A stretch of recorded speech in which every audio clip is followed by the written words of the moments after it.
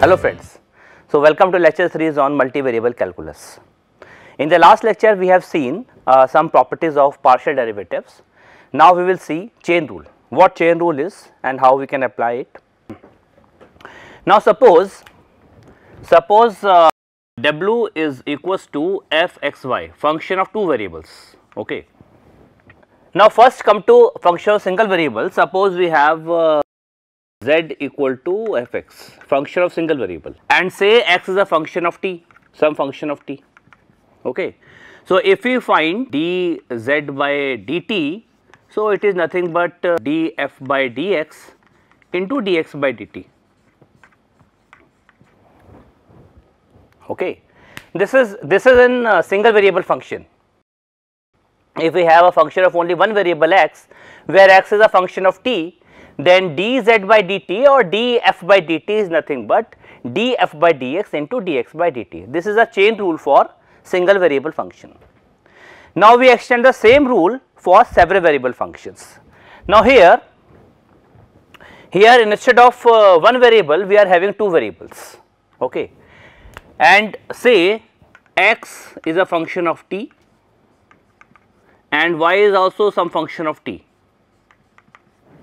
and we are assuming w, x and y all are differentiable functions. Okay. We are assuming that w, x and y all are differentiable functions. So if we want to find out say dw by dt, because when you substitute x as a function of phi t here and y as a function of psi t here, so it will be a function of single variable t. Okay. So instead of partial derivative we will be having complete derivative dw by dt because now w is a function of only one variable t. Okay. So this dw by dt can be written as, now w is a function of x and y, del f by del x into dx by dt, because again x is a function of only one variable t here, plus del f by del y into dy by dt. Because f is a function of x and y both are the functions of t. So by chain rule we are having this expression to calculate dw by dt. Now what is the proof of this chain rule? How we are obtaining this? So proof is quite simple. Suppose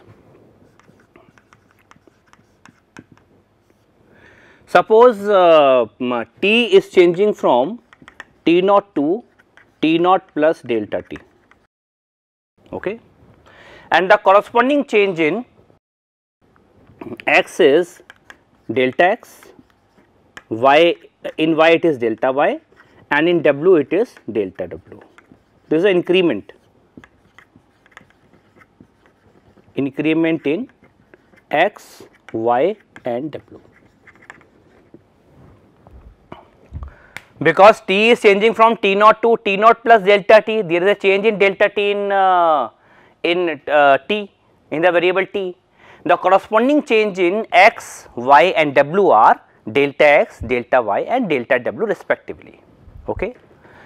Now suppose P is a point x t naught and y t naught. Because x and y both are the functions of t, at t naught we are assuming that this point is P, which is given by x at t naught and y at t naught. Okay. Now since function w is a differentiable function of x and y, so we can always take w as delta w, which is equals to it is del f by del x into delta x plus del f by del y into delta y. Okay, plus epsilon 1 into delta x plus epsilon 2 into delta y, where epsilon 1 and epsilon 2 both tend to 0 as delta x delta y tend into 0. This is by the definition of differentiability. because we are taking w as a differentiable function of x and y. So by that we can easily write delta w as del f by del x into delta x plus del f by del y into delta y into this plus this, and we are taking this at say point P. So, we are taking this as point P. Okay. Now, you divide the entire expression, this entire expression by delta t. So, what we will obtain?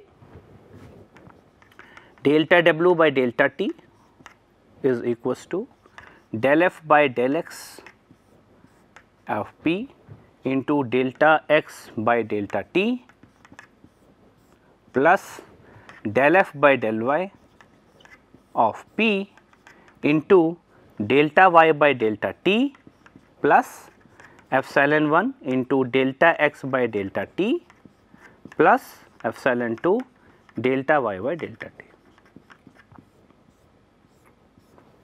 So, we have divided the entire expression by delta t. Okay. So, what we will obtain? We obtain this expression. Now, take delta t tending to 0. Now, take delta t tending to 0 both the sides. So, what we will obtain? Now, dw by dt at t naught will be limit delta t tending to 0 delta w by delta t, which is equals to this is equal to this expression. So, you apply delta t tending to 0 in this expression. So, what we will obtain? It is del f upon del x at p naught or p. Okay. Now, delta x upon delta t when delta t tending to 0 is dx upon dt, and we are taking at a point t naught plus delta f upon delta y at p into again when delta t tending to 0 delta y upon delta t will tend to dy upon dt at t naught plus when delta t tending to 0, this means epsilon 1 and epsilon 2 will tend to 0, okay, because these are the function of delta x and delta y, and when delta t tend to 0, epsilon 1 and epsilon 2 both will tend to 0. So, plus 0 into dx upon dt at t naught plus 0 into dy by dt at t naught. Okay. So, this implies this is equals to del f by del x at p into dx by dt at t naught plus del f by del y at p into dy by dt. So, we get back to the same expression again, and it is valid for every p and every t naught. So, we get back to this expression. So, this is how we can obtain the proof of the chain rule. Now, we will solve some problems based on this first. Now, the easy way to remember the chain rule is by tree diagram. So, how can we obtain this? What is tree diagram? Now, you see as w is a function of x and y. Okay.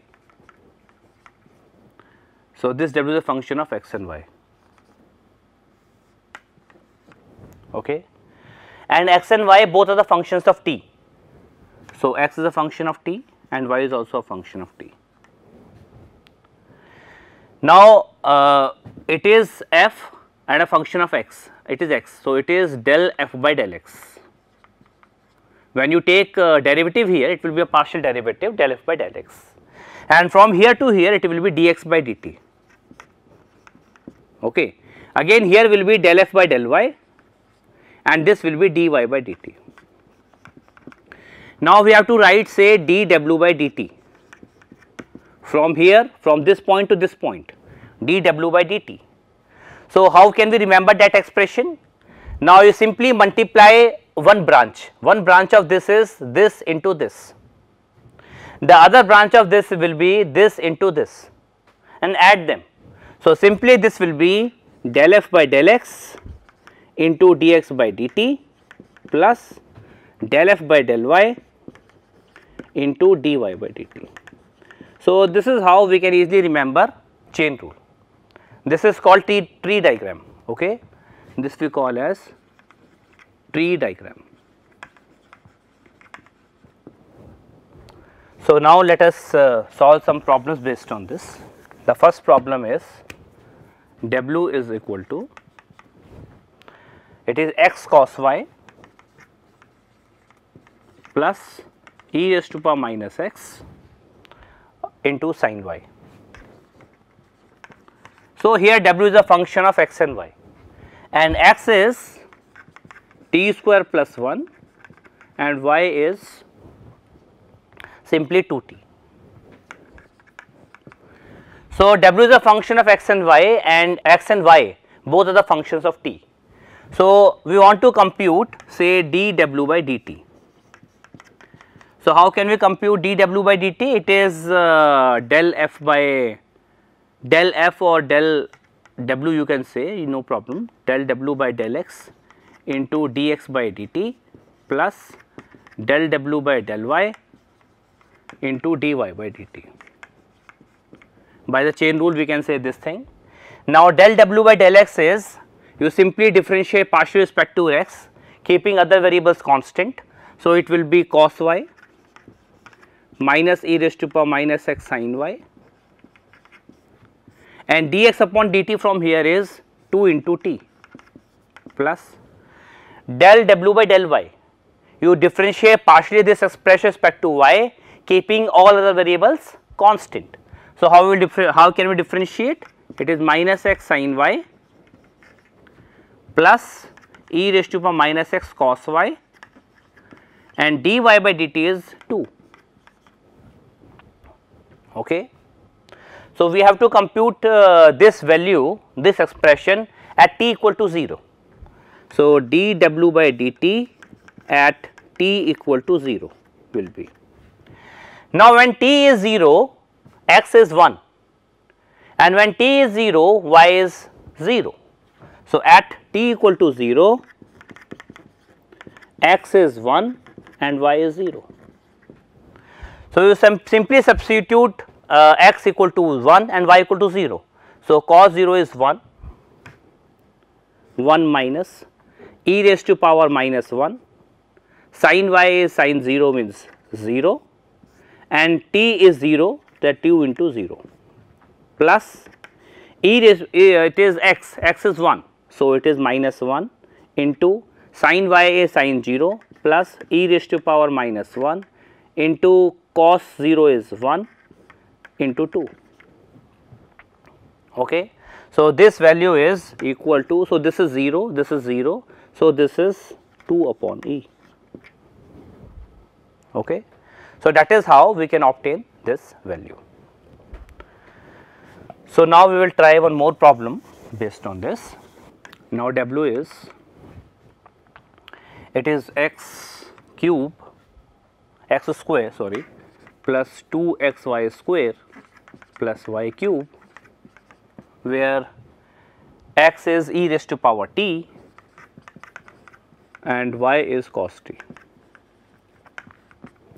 So, again at t equal to 0, x is 1 and y is also 1. Okay. So, what will be dw by dt? Again by the chain rule, it will be del w by del x into dx by dt plus del w by del y into dy by dt. So, that will be equal to del w by del x, that is 2x plus 2y square into dx by dt is e raised to power t plus del w by del y is 4xy plus 3y square into dy by dt is minus sin t. Now, when t is 0, this is 0. So, this entire expression is 0, and when t is 0, it is 1. So, x is 1, y is 1. So, it is 4. X is 1, y is 1, 2 plus 2 4 into 1 is 4. So, this value is simply. Now, come to functions of 3 variables. Okay. Now, suppose f w is a function of 3 unknowns 3 independent variables x, y, z, and x is a function of t, y is a function of t, and z is a function of t. Again, suppose that f is the differentiable functions of in x, y, and z, and x, y, z are differentiable functions of t.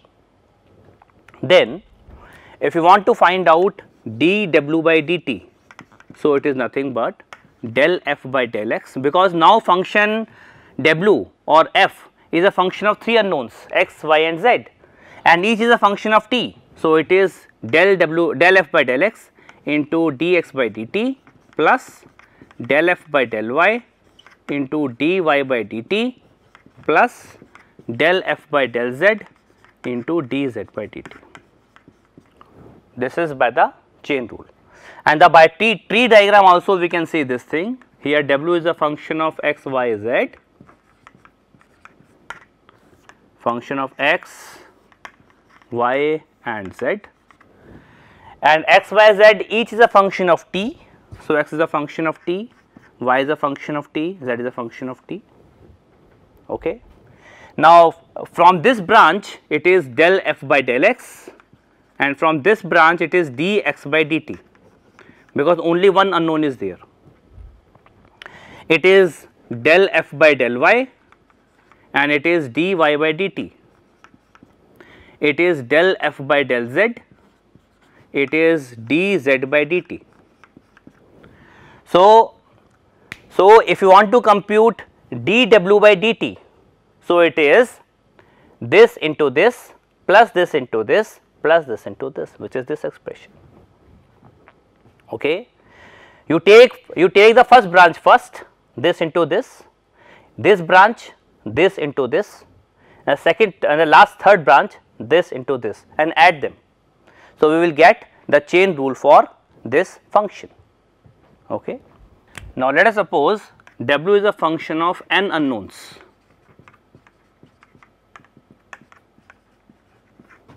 and each xi is a function of t. Okay. And suppose you want to compute dw by dt. So again by the chain rule, how can we write this? This will be del f by del x1 into dx1 by dt plus del f by del x2 into dx2 by dt plus and so on, plus del f by del xi del xn into dxn by dt. So that is summation I from 1 to n del f by del xi into dxi by dt. So that is simply dw by dt. So also by the tree diagram also we can say this, it is function of n variables. So it is x1, say it is x2, x3, and so on up to xn. Okay, and each is a function of t. Okay. Now from this branch it is del f by del x1, it is dx1 by dt. From here it is del f by del x2, it is dx2 by dt. It is del f by del x3 into dx3 by dt, and from the last branch it is del f by del xn into dxn by dt. So therefore dw by dt will be this into this plus this into this plus this into this and so on up to this into this. Okay. So that is how we can easily obtain dw by dt applying chain rule for n variables function. Now suppose w is a function of x, y, z, and x is a function of say r and s, y is also some function of r and s. Instead of one variable, now suppose and z also, and z is also a function of say phi is also a function of R and S. So, instead of only one variable, now suppose x, y, z all are the function of two independent parameters, two independent variables R and S. Now, when you substitute x as a function of R and S, y as a function of R and S, z is a function of R and S. So, overall this function will be a function of two unknowns, two variables R and S. So, instead of complete derivative, now we will be having partial derivative. So, basically now we will be having either del w by del r, or we will be having del w by del s. So, how can we compute del w by del r or del w by del s? Again we can write chain rule for this function. This is x, y, z, it is x, it is y, it is z, and it is all are functions of r. If you want to compute del w by del r, so write only r in the bottom of the tree, okay. And when we want to compute del w by del s, so write s in the bottom of the tree, x, y, z, it is x, it is y, it is z, and each is a function of s, okay. Now, here it is del f by del x, and it is also del x by del r, because now x is a function of two unknowns r and s. So, instead of complete derivative, now you will be having partial derivative. So, it is del x by del r. Again here it will be del f by del y, and it will be del y by del r.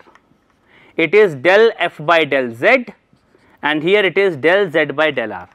So, what will be del w by del r? It will be equal to del f by del x into del x by del r. So, one branch is over, plus del f by del y into del y by del r, plus del f by del z into del z by del r. So, this will be basically del w by del r. Now, similarly, if you want to compute del w by del s, so that will be, it is del f by del x, it is del x by del s, it is del f by del y, it is del y by del s, here it is del f by del z, and it is del z by del s. So, del w by del s similarly will be del f by del x into del x by del s plus del f by del y into del y by del s plus del f by del z into del z by del s. So, that is how we can compute del w by del r or del w by del s in such type of problems. Okay. Now we will try to solve some problems based on this first. Now, let us suppose w is 2y into e raised to power x minus ln z, where x is function of t, that is ln t square plus 1, and y is also a function of t, which is tan inverse t, and z is again a function of t, it is e raised to power t, and we want to compute dw by dt at t equal to 1. Okay. This we want to find out in the first problem. Okay. How can we compute this? Now, at t equal to 1, x is ln 2, y is tan inverse 1, which is pi by 4, and z is e raised to power 1, that is e. Okay. Now, dw by dt, first you write dw by dt, then we will find at t equal to 1, it is del w by del x into dx by dt plus del w by del y into dy by dt plus del w by del z into dz by dt. This is simply by chain rule. Okay. Now del w by del x is 2y e raised to power x, and dx by dt from here is, now dx by dt is, you suppose this as some function. So ln this is 1 upon t square plus 1 into derivative of this, which is 2t, plus del w by del y from here is 2 e raised to power x, okay, and then it is dy by dt. Dy by dt is 1 upon 1 plus t square, again plus del w by del z, partial derivative of this w with respect to z. No z is here, so it is 0, and from here it is minus 1 by z into derivative of this with respect to t, which is e raised to power t. Now you want to compute dw by dt at t equal to 1. So x is ln 2, y is pi by 4, and z is e at t equal to 1. You simply substitute it here. So 2 into pi by 4 into e raised to power x is 2 from here, t is 1, so it is 1 plus 1 is 2, and it is 2 into 1 is 2, plus again e raised to power x is 2, so it is 2 into 2, it is 1 upon 1 plus 1, that is 1 upon 2, plus, so it is minus sign, so minus will come, and z is e, so it is 1 by e into, and e raised to power t is e, because t is 1. So what we will obtain from here, this will cancel out, this will cancel out, this will cancel out, and this cancel out. So we will obtain pi from here, and we will obtain plus 2 from here, minus 1, that is pi plus 1. So pi plus 1 will be the final answer. Okay. Now similarly we can try for the second problem. Now w is, for second problem, w is x plus y upon z, x is cos square t, okay, y is sin square t, and z is 1 by t, okay, and at t equal to 3. Now at t equal to 3, x is cos square 3, y is sin square 3, and z is 1 by 3. Okay. Now you first compute dw by dt, then we will compute dw by dt at t equal to 3. Now dw by dt, by again by the chain rule, it is del w by del x into dx by dt plus del w by del y into dy by dt plus del w by del z into dz by dt. So this will be del w by del x from here is 1 by z, okay, and into dx by dt, which is 2 cos t into minus sin t,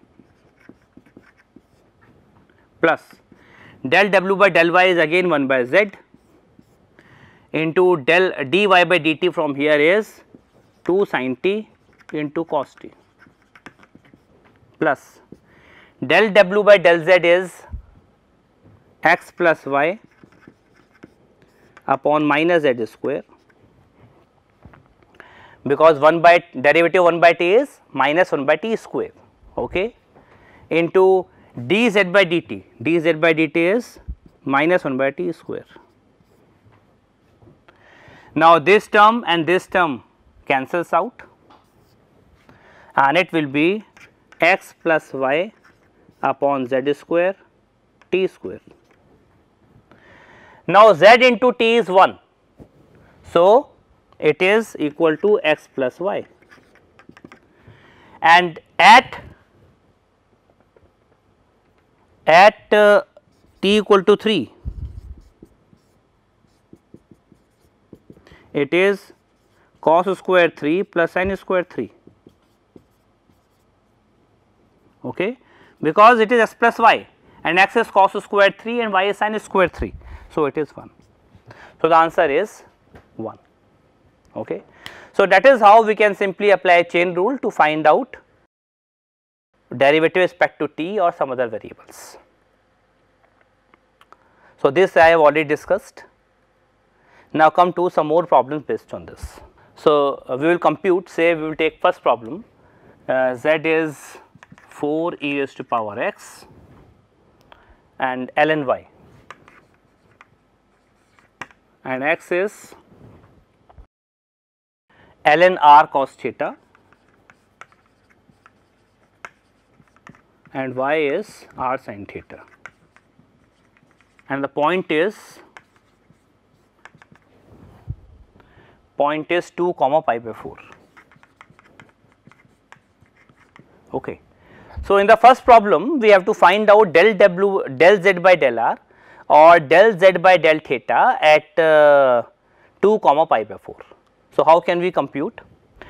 Now, here z is a function of x and y, and x and y are again functions of two variables r and theta. Okay. So, how can we find del z by del r suppose? So, either we can make use of tree diagram or we can write directly. It is a z is a function of x and y. So, it is del z by del x into del x by del r plus del z by del y into del y by del r. And similarly, if you want to find out del z by del theta, so it is del z by del x into del x by del theta plus del z by del y into del y by del theta. Okay. Similarly, you can write this by the chain rule. So, what is del z by del x? It is 4 e raised to power x into ln y into del x by del r is 1 by r plus del z by del y, it is 4 e raised to power x upon y into del y by del r is sin theta. So, this is the expression. Now, this is del z by del x, it is 4 e raised to power x ln y, del x by del theta, from here it is 1 by cos theta and it is minus sin theta plus del z by del y is 4 e raised to power x upon y and del y by del theta is r cos theta. So, now you can easily compute these values at r equal to 2 and theta equal to pi by 4, because at r equal to 2 and theta equal to pi by 4, x is ln 2 into 1 by under root 2, which is ln under root 2, that is 1 by 2 log 2. Okay. And y is equal to r sin theta, r is 2, theta is this. So, it is 2 into 1 by under root 2, which is under root 2. So, you can simply substitute x equal to this, y equal to this, r equal to this and theta equal to this in this and this expression. So, we can easily find out del z by del r or del z by del theta in the first problem. Similarly, we can solve second and third problem also. Let us try the last problem, del z by del p and del z by del q. Okay. Now, here in the last problem what we are having?